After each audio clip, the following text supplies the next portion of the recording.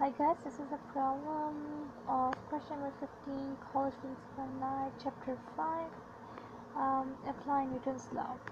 In this problem, I have a question in a hand. Collision occurs in 0.10 seconds from a speed of 40 meters per second. The driver has a mass of 70 kilograms. What force is applied to the driver the fraction of a second? So this is the problem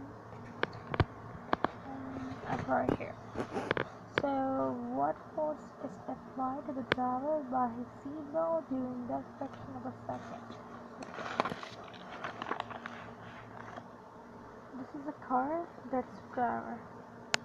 The force applied on the seatbelt pulls the driver back. Here's the force of seatbelt. The car stops, there should be a fraction. Here's the weight, always acting down. Here's the normal force. So sorry, this is the normal force. There we go. Always acting upwards. That is the weight of the car force. Okay.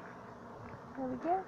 We're going with time. We're going with final velocity. We're going with mass. We have to find out the mass. This is pretty easy. Apply the kinematics equation. You need to find your VF.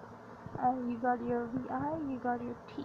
You got your VF. You got your T. You have to find your A for your force formula, right? So you got 40 meters per second over 3.10 is equals to acceleration. Acceleration will be 140 meters per second squared.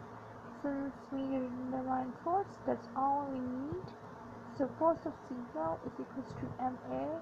Force of seatbelt is equals to 70 kilograms, which is already given up here, right up here.